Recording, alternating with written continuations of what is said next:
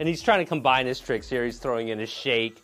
He's thinking about roll over, and I'm just going to ignore those right now. It's common when you're training a dog for them to get confused and to start offering every trick they know at the same time. So you really want to use your judgment there and withhold rewards for tricks that you're not asking for. I notice a lot of people tend to get discouraged by that. They think their dog is going backwards on their training, when actually this is just a normal part of training any new dog. So it's probably a sign you're on the right track. Just work through it by being really disciplined on when you reward your dog.